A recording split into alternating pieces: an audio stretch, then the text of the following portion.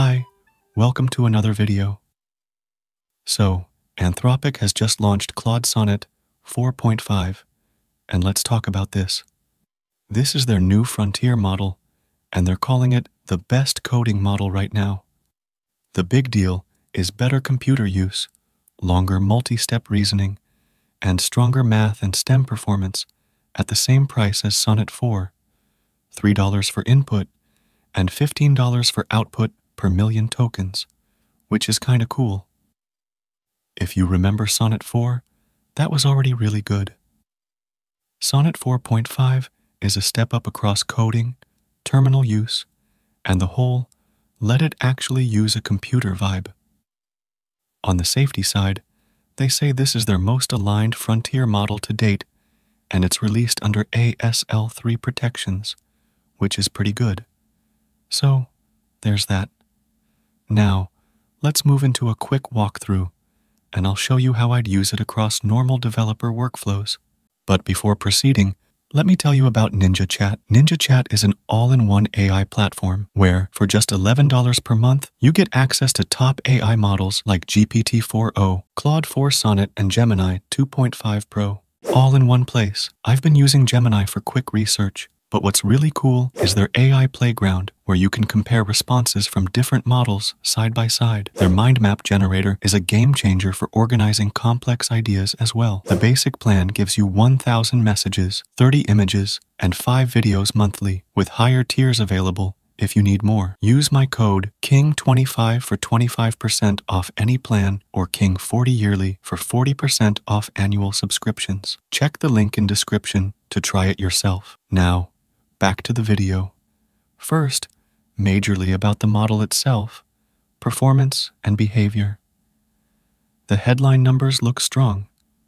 On SWE-bench verified for agentic coding, Sonnet 4.5 reports 77.2%, ahead of Opus 4.1 at 74.5 and Sonnet 4 at 72.7, while GPT-5 shows 72.8 and Gemini 2.5 Pro sits at 67.2.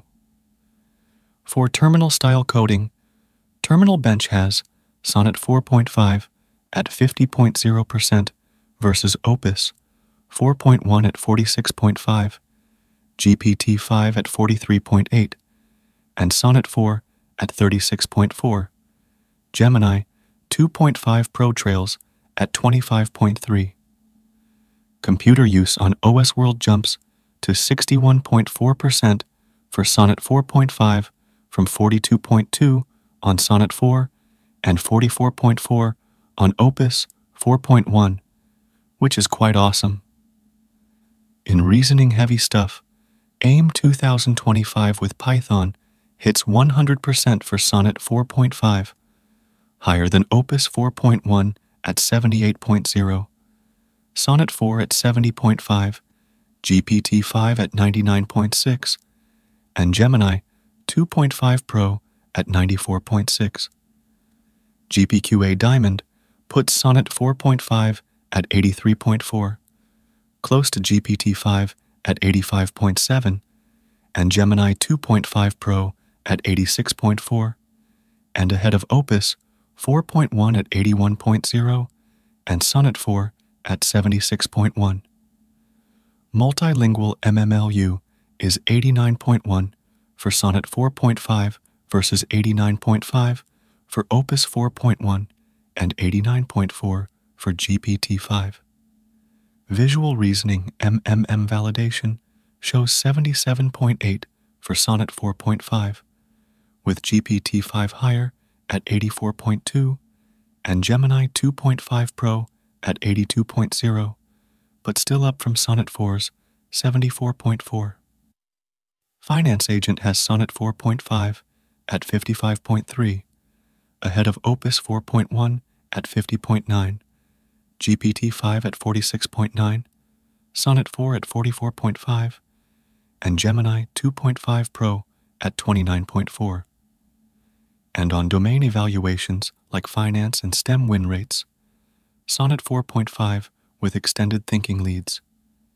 Finance shows 72% and 68% entries for Sonnet 4.5, 16K thinking, ahead of Opus 4.1 in the low 60s, and Sonnet 4 around 49 to 50%. STEM shows Sonnet 4.5, 16K thinking, at 69%, while the non-extended version sits at 58%.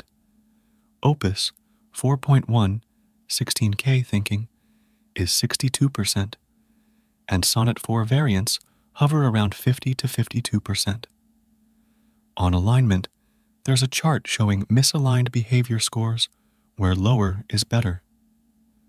Sonnet 4.5 has the lowest score among the listed models, with error bars indicating 95% bootstrap confidence intervals. GPT-4o and Grok 4 appear with the highest scores on that graph, and Sonnet 4.5 is at the bottom, which is pretty good. Practically, this matters when you let the model browse, edit files, or run commands. You want fewer weird behaviors. However, it's still gated under ASL3, so if you brush up against sensitive domains, classifiers might flag or interrupt. It's improved, but you might hit a false positive here and there. If that happens, you can continue the thread with Sonnet 4, which is kinda a bummer, but it keeps you moving.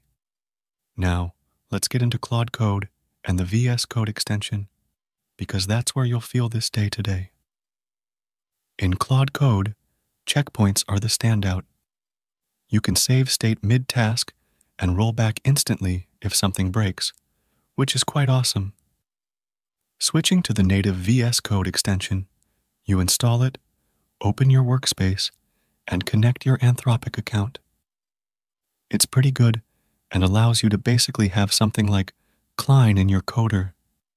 You can still use it in something like KiloCode for free with the $25 free credit and just use it all you want there without any issues.